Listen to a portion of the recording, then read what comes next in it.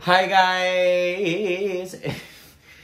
It's Michael with week 4 of the open non-medical category. I'm here with Markel, aka Mark, his legal name, but that's his nickname. Anyways, we did our second TCA cross today, so he's a little, I don't know if you can see, maybe we can come in and he's a little frosty. Over here, he's a little frosty. Got some frosting. So we did the TCA cross. I had him sit under red LED for 18 minutes to simulate the collagen production. And then I topped it off with PCA's 4% retinol peel, which is just gonna help enhance the exfoliation after the TCA cross and really just help stimulate that collagen production and stimulate that cell turnover as well. So I'm gonna take him off of home care for probably 4 to 5 days until after these turn that brown color and then flake off.